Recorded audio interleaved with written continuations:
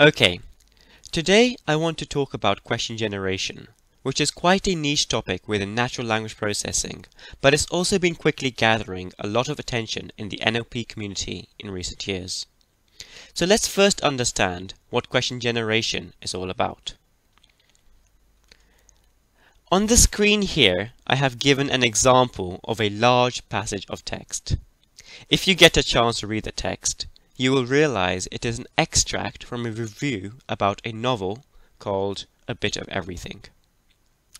The aim of automatic question generation is to develop a system that takes a passage of text and produces a good quality question based on the text, such that the answer to the question can be worked out from the passage. For example, a good question here might be, what role does Dura's death play in this novel for the reviewer?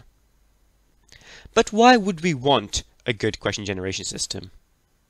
Well, question generation systems are super useful in an educational setting, as large amounts of assessment material to test students can be generated by selecting various comprehension passages for which a question generation system can produce good questions. Okay, so let's summarize what we are hoping to build. To put it as simply as possible, we want to build a question generator system that takes a passage of text as its input and then is able to generate a good quality question based upon that passage. Let's consider what model architecture we want to use for this question generator system. If any of you watching this video have had a little bit of experience in natural language processing, then you all know the answer is obvious. All state-of-the-art systems for various NLP tasks such as summarization, machine comprehension, and machine translation are all based on the transformer architecture. So it makes sense that we should also use a transformer-based architecture for our task of question generation. For those of you who may not have heard of the transformer architecture, let me give a brief overview of the transformer. So this is what the overall transformer architecture looks like, as introduced in the Attention is All You Need paper in 2017. There are two main chunks to this diagram.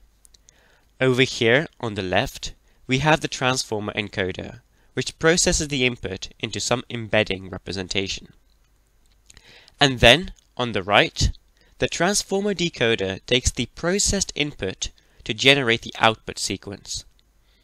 The main selling point of the transformer is this multi-head attention mechanism that is able to parallelize a large number of operations. If you want to understand how the transformer works better, do check out our video on the transformer too. However, we don't train the transformer model from scratch, but we use pre-trained language models. To give a bit of history, the first pre-trained language model was released in 2018. This was the BERT model. The basic idea behind a pre-trained transformer-based language model is that the transformer architecture is trained on a humongous amount of data, for example, all text on Wikipedia, to perform tasks such as predicting masked words or next sentence prediction. This allows models like BERT to have a very strong grasp of the English language. Now, individuals like me can take these pre-trained language models and fine-tune the models on a specific small amount of data specific to an NLP task that I am interested in. This allows me to leverage the huge amount of training the BERT model has undergone and then apply the model to my specific application with just a tiny amount of training. It is important to note that the BERT model only makes use of the transformer encoder. So, to use the BERT model for tasks like sentiment analysis, where a sentence must be classified as either positive or negative, we have to add on a classification head on top of the BERT model that takes the embeddings from the BERT model and then produces a binary prediction. Of course, 2018 was a long time ago in the world of AI, and hence there have been lots of pre-trained transformer-based language models since then. Also in 2018, OpenAI released GPT, which hoped to be able to generate its own text. this model only uses the transformer decoder. Then in 2019, further mainstream pre-trained language models included XLNet, Roberta, Albert, GPT-2, and BART. The important point to note is that all these pre-trained language models have the same underlying architecture of either the transformer encoder, transformer decoder, or both the transformer encoder and decoder. The only difference between these pre-trained language models is that they have different training regimes, different training data, and different tasks on which they are optimized. Continuing on the timeline to 2020, we were introduced to Electra and GPT-3, which has been talked about quite a lot about in the media as the future of AI. Finally, 2020 also saw the release of T5, which trains both the encoder and the decoder of the transformer.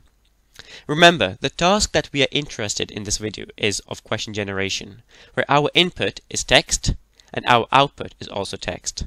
Therefore, the T5 encoder-decoder architecture seems appropriate for this task, and it has demonstrated that it is able to generate state-of-the-art results on various question generation benchmarks. So, if you want to build a question generation system, all you have to do is pick the T5 model from Hugging Face and fine-tune it on a question generation dataset of your choice. Popular examples of datasets include the Squad dataset reversed, or perhaps the Learning Queue dataset composed of question passage pairs from Khan Academy and transcribed TED Talks. What we haven't discussed yet is how do we actually assess how good a question generation system is after we have trained the system. To remind ourselves of the framework of any supervised learning task, we have an input to the model and a corresponding label. The model generates a prediction. Our aim is to assess how close was our prediction to the label to quantitatively tell how good our model was. In the task of question generation, both the label and the prediction are text. So we need to choose appropriate metrics to assess the closeness. First, let's make some space to discuss our metrics. For question generation, popular metrics are a combination of the metrics used in other language generation tasks, such as summarization and machine translation. We can define the precision as the number of matching words in between the label and the prediction, divided by the total length of the prediction. For the example on the screen, this is simply 4/7. Alternatively, we can define the recall with the same numerator, but this time divided by the total length of the label, which comes out to be about 1/3. The important point to note here is that we have calculated the precision and recall by counting individual words. Treating words on their own is known as calculating metrics based on unigrams. Often, it is better to consider bigrams, for example, which consider pairs of words for the metrics instead. People go on to consider trigram and larger n-grams too for the metrics, as often this is more appropriate compared to matching individual words. Finally, given we have values for precision and recall, a popular metric to find the geometric mean between these measures is the f-score, where the beta value controls the importance of the precision relative to the recall. With a lower value of beta, precision is favored. In actual implementation, an approximately precision-based metric is known as BLE, a recall-based metric as rouge, and some combination of precision and recall is approximated by the meteor score. In general, research papers will tend to report the BLE, rouge, and meteor scores for the question generation systems on some evaluation dataset. However, there is still a major problem with the current setup described.